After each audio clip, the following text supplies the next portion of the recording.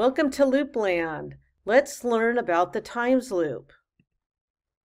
The times loop repeats code for you. Isn't that cool? Use it when the monkey will be repeating the same actions over and over again. This is how you write the times loop. First, you have to decide how many times you want to loop your code. And whatever number that is, you put it in for X. Period, the word times, space, dash, greater than sign. You see how the dash greater than sign looks like an arrow? And then underneath you put all the commands you'd like to loop on. Make sure you indent those commands, and you do that by using the tab key on your keyboard, or you can use 4 spaces. Let's look at the times loop in action. Here's a challenge that probably looks familiar to you. We want the monkey to collect these 3 bananas, and it looks like there's a sort of pattern here.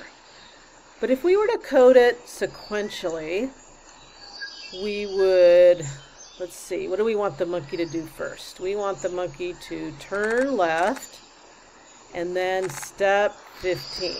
That gets us to the first banana. Next we would turn left again and step 15.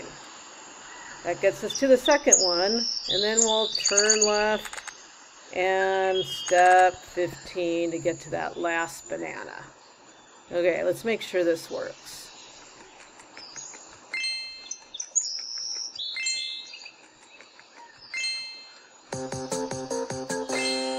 Okay, it works, but we want to use a loop instead. So, let's see, we've repeated the turn left step 15 3 times. So what we could do is just have one occurrence of that pattern and put that one occurrence into a times loop.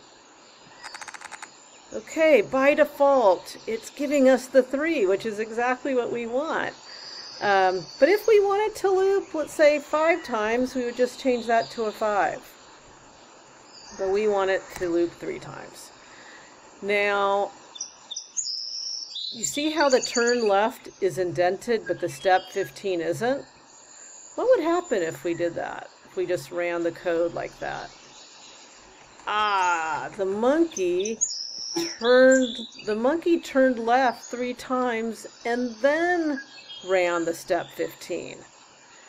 Now, sometimes you want code like that. You want to have a loop and then you want to do something afterwards. And that's how you would do it. But in this case, we want to do both of those commands in the loop. So I want both commands indented. So now if I run it, it will turn left and step 15 3 times. Very good. And we get our 3 stars. Yay. Okay, very nice. So that's the times loop. Now it's your turn to use the times loop. Good luck.